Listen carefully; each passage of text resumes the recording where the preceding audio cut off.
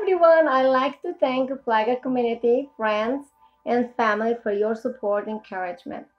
About elections report and update, I like to say I am very grateful that I met many wonderful people, teachers, students, parents. It is truly an humbling experience to represent and serve my community for the last 4 years. I am so grateful to my voters, yes, to you, who have recognized my efforts to truly represent and fight for all the Flagler students.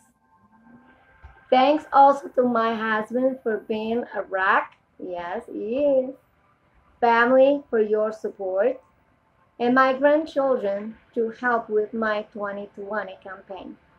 It's been fun to have my grandkids around me.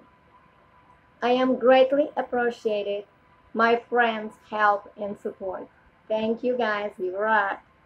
Even not in the school board position after November 2020, I will continue to fight for all, but all students equally rights.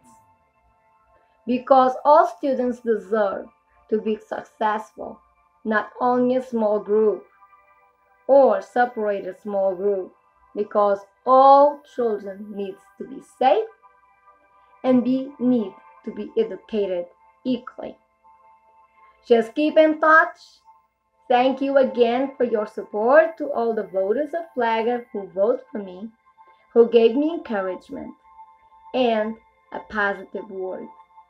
Thank you to you all and many blessings.